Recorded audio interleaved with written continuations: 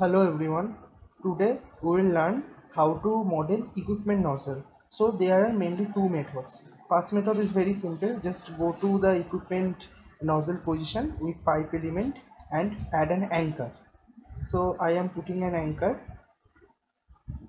Here the node is 170 and anchor, and you can check the forces and moments at that point with the allowable values given from the pump vendor or any other equipment vendor. And now if you know the thermal displacement at that point, so double click on the displacement and put that thermal displacement. Here I am just putting in a dx and dz value 0.2, and remember, and other values should be 0 to lock the position. And I am here putting the values. And a better practice is always to add a connecting node and then put the displacement at that connecting node. So I am showing you how to do that.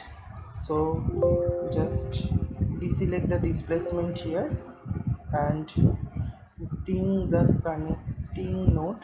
The node number is 170, so let's add a restraint, and the connecting node is 171.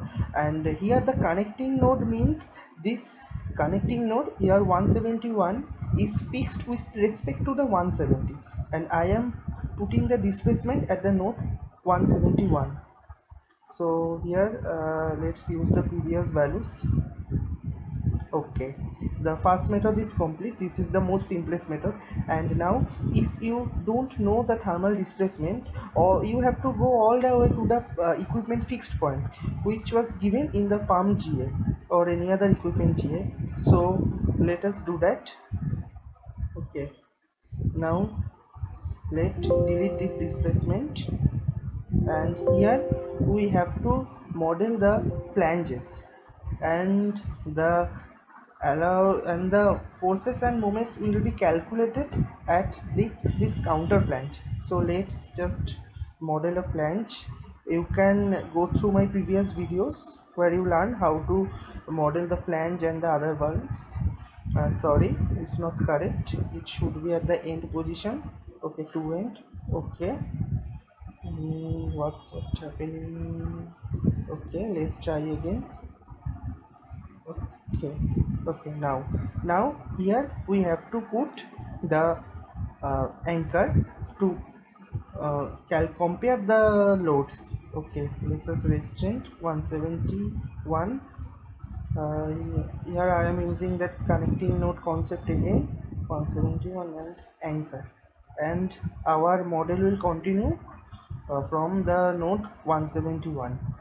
And this is and the beyond the 171, the model should be using a rigid element, and to be specific, weightless rigid element.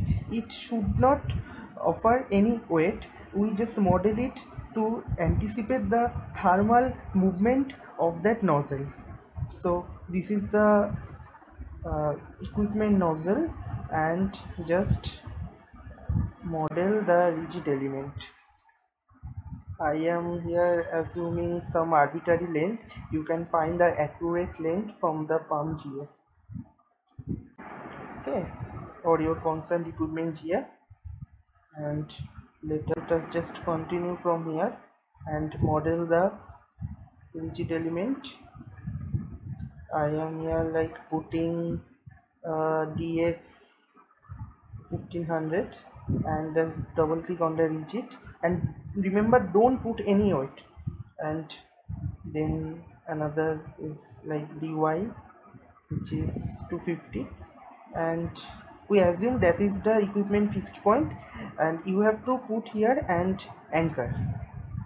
Okay, now our model is complete. You can show how to model the equipment nozzle for any static or rotary equipments, and in my next video I will teach you how to provide the nozzle flexibility.